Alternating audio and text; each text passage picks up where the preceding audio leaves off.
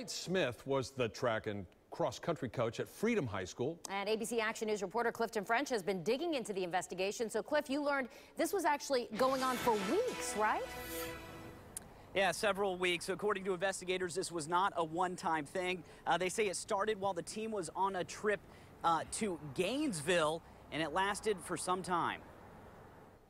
Disgusting. Parents react as they hear the news. For some, anger, others, shock. I'm real surprised about it because I'm just enrolling her. A once respected coach and classroom assistant now in jail. Police saying he had sex with a 17-year-old girl at least 3 times, crimes spanning through multiple counties. According to investigators, the relationship started in September while at a meet in Gainesville.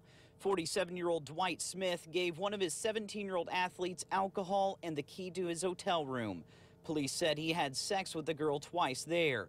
The very next week, on another trip in Titusville, nearly the same scenario. And in Tampa, he went to the girl's home where there was inappropriate touching in her driveway.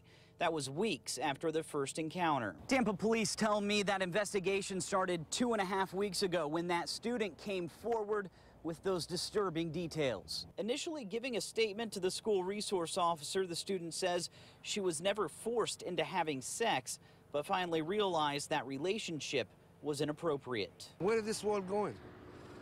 I mean, what kind of school system is this? Now, school officials tell us that Smith had been a coach here and also somewhat of a classroom assistant since 2009. He was fired back on November 12th. That is when this investigation began. I'm reporting live in Tampa, Clifton French, ABC Action News.